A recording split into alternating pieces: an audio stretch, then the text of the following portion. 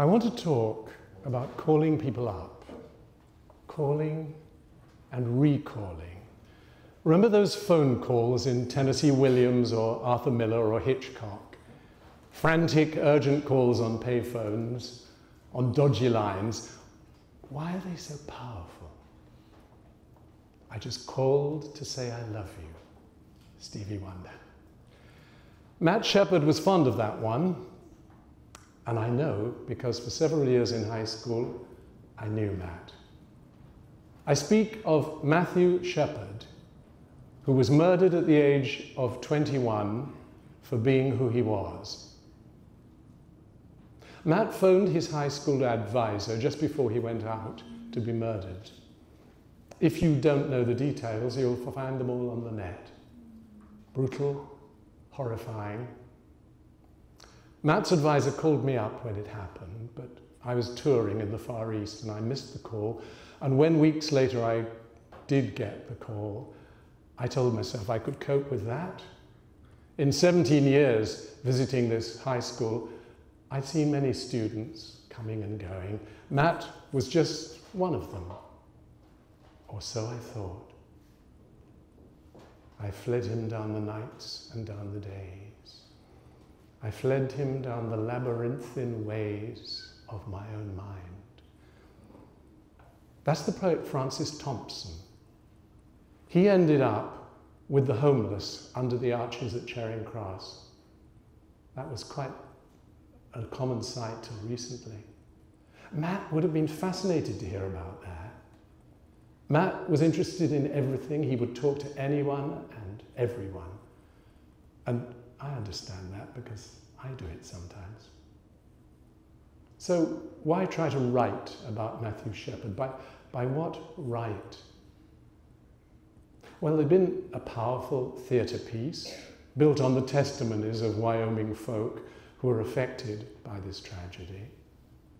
There'd been a moving documentary film by a school friend. There were books. There was even, can you believe it, an oratorio. So why add to it all? Well, because I knew him, and I knew him in stressful times. Matt loved theatre, and I know theatre. Because I might, with luck, be able to catch something of that bright, warm, surprising boy.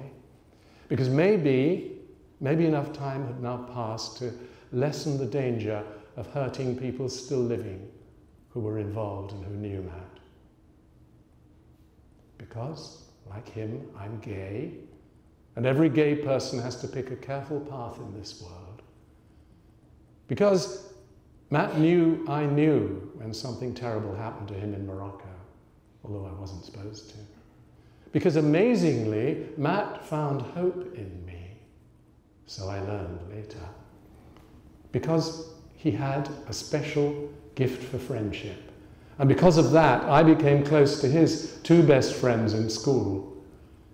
Because he lived on in them, as he does in me, in all of us who knew him. Because it's 20 years since Matt was murdered.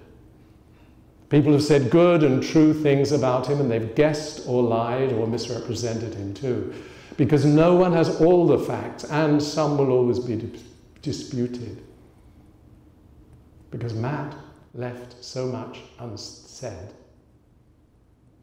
Because my life is long, and his was short.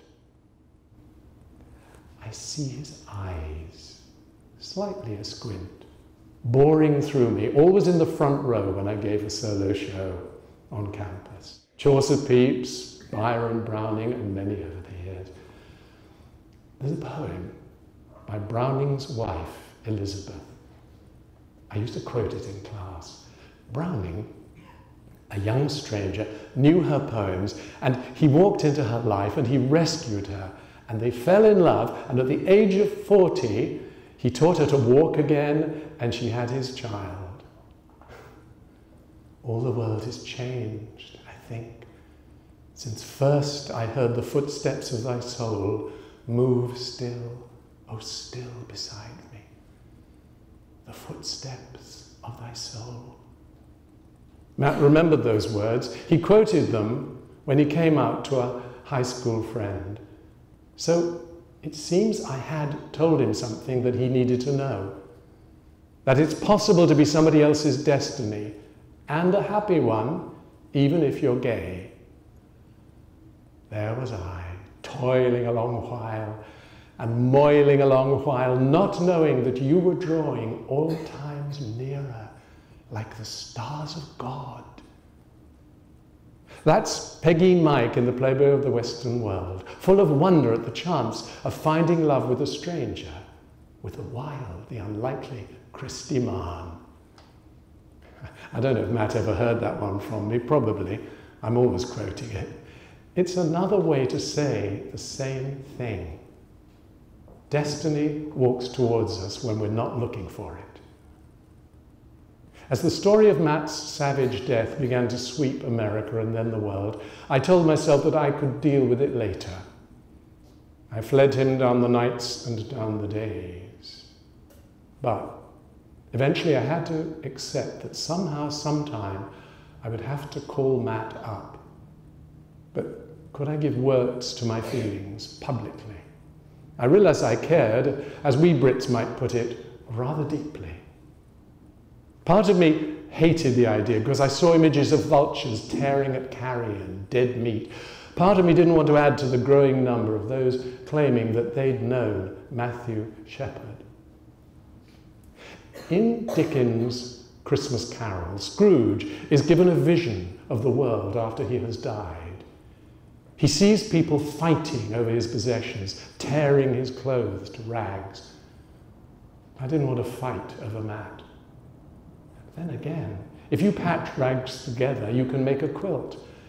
And Matt had gone beyond the personal. He was becoming a legend, a symbol for the world, which was hungry for knowledge of him. So shouldn't that knowledge come from those who actually knew him? I read reports of his funeral and how heavily it snowed. And I remembered how it snowed when we rehearsed The Three Sisters in high school. I read about the friends and students dressed as angels who protected his friends and family from the hate demonstration on that day at the funeral. I fled him down the nights and down the days, but the time had come when I could flee no longer. Write about Matt, his advisor said. Come on, you do a good job. Well, would I? When I thought about it, yes, I had known men who had died or been murdered for being gay. There was a young director who took a man home and was killed by him. A World War II pilot slain by a young man he befriended. I knew him. A young stage manager who looked like Matt was thrown in the Thames to drown by a group of strangers. A concert pianist, about 21 like Matt, who threw himself off Beachy Head. So yes, maybe I did know a little about this. Maybe it was time to add to all those words about Matthew Wayne Shepard. But how? Well, I've been writing all my life, mostly solo shows, finally doing one for a star for the West End of London. You know, everything that happens to us, good or bad, can be put to use. I found I'd been writing all the time. I am a writer. So I approached the two girls I knew who were closest to him in high school. And as we talked and laughed and cried, I began to feel that they wanted me to dare to try to do this thing, to call up Matt. They knew where I stood in his life and in theirs. You know, putting on a play is an intimate thing. You become family. You have good days, bad days, and we had all been through that with Matt. Sitting in a fish restaurant in LA, I marveled as one of them conjured up the boy we'd known. With every word, every thought, Matt was coming back to us. And each night I sat alone in a beach house in Santa Monica and I wrote it all up. I talked to him till it felt like I was talking with him. It was the same in Brussels with Matt's other great high school friend. Deep grief, oh yes, but laughter and exhilaration. I could see him dropping his books, touching his hair, dawdling, smiling that $1 million smile through a glint of metal on his teeth. After 17 years of visiting that school, maybe I could even dare to write dialogue for American students. I had the voices of his advisor and his friends. They shared his notes, letters and emails. Remember, it was a time before texts and mobiles had taken off. And I had his own writing in the school yearbook. And where I didn't have Matt's words, I had my memory of them. And once I started, I began to feel I was listening to him. That's presumptuous. It's questionable. I know that. But that's how it felt. And what I wrote began to write itself. And people ask, how do you write? Well, dreaming's one of the things you do. You don't think. You let the mind put surprising things together. For instance, shoes. I knew Matt was a careful dresser. I'd seen his bad reaction to the costume that I picked out for him for the three sisters. Matt was fastidious. He loved shoes. When he was raped in Morocco, they took his money and his shoes. And when he was murdered in Wyoming, they took his $20 and his shoes.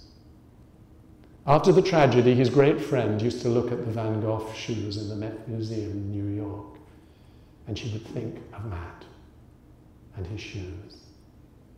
Then there was Jackson Hole, Wyoming. Matt loved that place. He spoke of it to his friends. He dreamt of meeting up with them in Jackson Hole.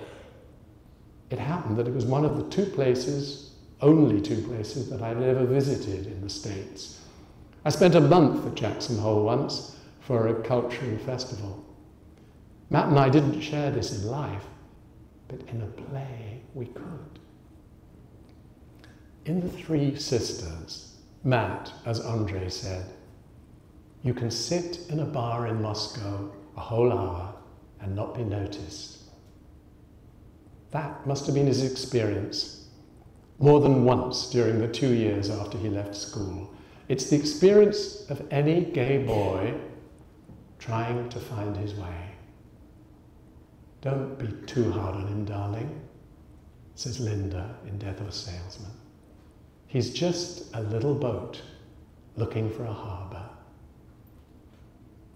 Art can help us heal. Matt knew that. Matt would have said to me, go for it, Mr. Watts. So I wrote it.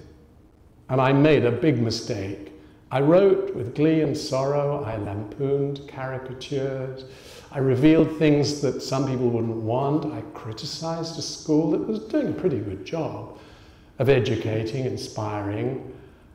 And in a way, I betrayed a lot of people. And with headlong gusto, I showed what I'd written to a few of them, and they were shocked. One, who had urged me to write about Matt in the first place, went quite silent.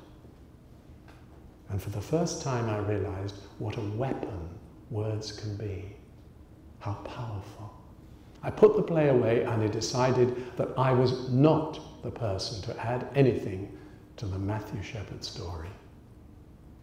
Years passed, and I changed, and the world changed. The world became more violent, it seemed, more unkind.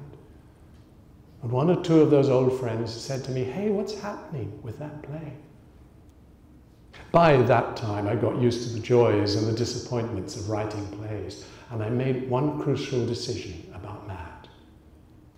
I couldn't write about those still living. I must kaleidoscope them, mix them all up till they were amalgams, quite other than what they really were, but with many of the elements that I remembered on that campus when Matt was there alive with us.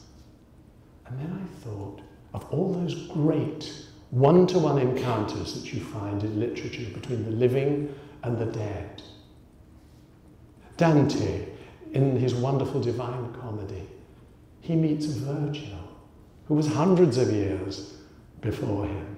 Lear and Cordelia, and then the German and English soldiers meeting in death in strange meeting. I am the enemy you killed, my friend. Hamlet with his father's ghost, angels and ministers of grace defenders. And then I thought of my own encounters with my father. My father died 8 months before I was born, in June 1940. I've often spoken to him, and so did my mother. I'm wearing his tie today, which he bought in 1932, when he was proudly becoming a little young pilot officer of the RAF. This is my dad's tie, nearly 90 years old. At Matt's funeral, one of his great friends asked, "Matt, what shall I do?" And in a way, he told her. She found someone who became a great friend there and then at the funeral. So you see, you can speak to those who aren't there. You must speak to them. Every play, every work of art is an invocation. It's a calling out. It's a calling to people. Arthur Miller said, "A play is a love letter to the world, written in the hope of a favourable reply."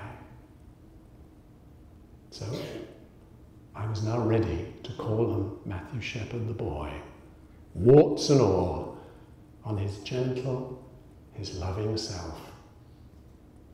So here goes, Matt. It's Mr. Watts calling. Let's chew the cud, shall we? Are you laughing at my quaint British way with words? Do you remember, Matt, you goofed in an email. You said, "Us kids ain't got a 2-cent vocabulary." Well, I have, Matt. I have a 2-cent vocabulary. So, where do we start?